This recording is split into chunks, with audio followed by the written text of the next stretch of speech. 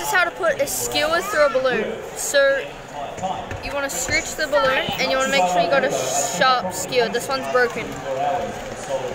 You get a sharp skewer. Blow up the balloon to medium size.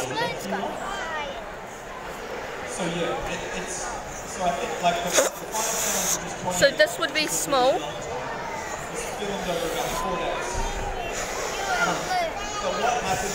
And that would be large. So you make it there. Tie it up. If you don't know how to tie it, grab 2 fingers, hold it, loop it around, and push it through.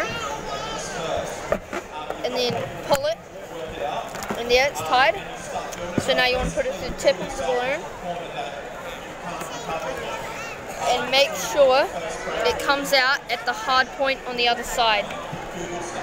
So you just want to poke it and try and feel that, see that like shiny point? You want to try and get it in there. And then once you reach it in there, just push really hard.